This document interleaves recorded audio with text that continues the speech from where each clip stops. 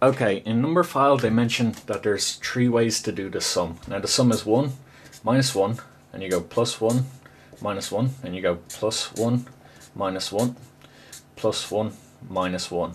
And you do that to infinity. Now he mentions that there's 3 ways to do this, but I've come up with a 4th way. And simply this. You take this, put a bracket around it, put a bracket around that, put a bracket around that, put a bracket around that, to infinity. So imagine you can do it all the way to the end of the number line. So what you do then is you put, that's 0, that's equals 0, that's equals 0, that's equals 0, and that's equals 0. But you start another set of brackets down here, like this,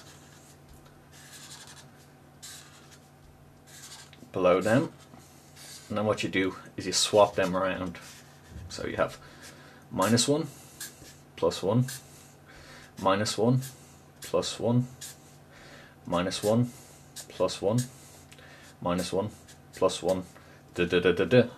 Now what you do is you take off the brackets, so you're left with this sum, minus 1, plus 1, minus 1, plus 1, minus 1, plus 1, minus 1, plus 1, all the way into infinity. Now what you do is you put a bracket around the second number and the third number, then the next 2, and the next 2, and the next 2,